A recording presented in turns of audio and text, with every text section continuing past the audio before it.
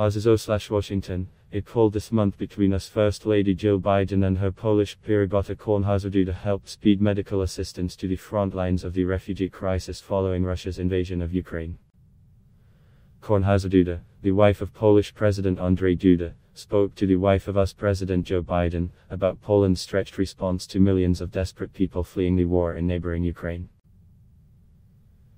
They spoke on March 11 at Kornhauser-Duda's request, the White House said.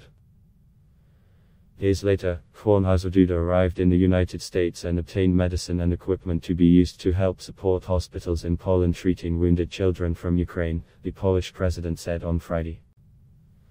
I'd like to ask you to convey my personal words of thanks to the First Lady, Duda told the U.S. President on a trip to an airport fewer than 100 km, 62 miles, from the Polish-Ukrainian border. Thank you so much for this very swift assistance. Details were not available on the donations obtained by Kornhauser-Duda.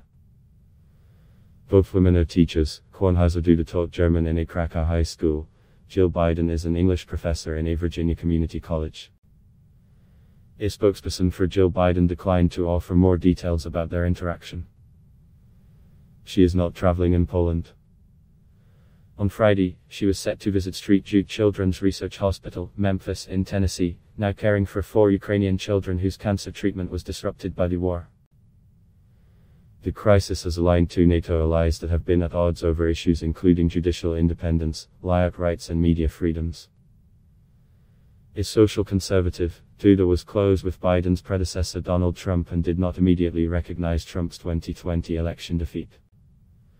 Poland has taken in more than 2.23 million people fleeing Ukraine, out of 3.7 million who have poured into neighboring countries since the war began on February 24. Adblock test Y.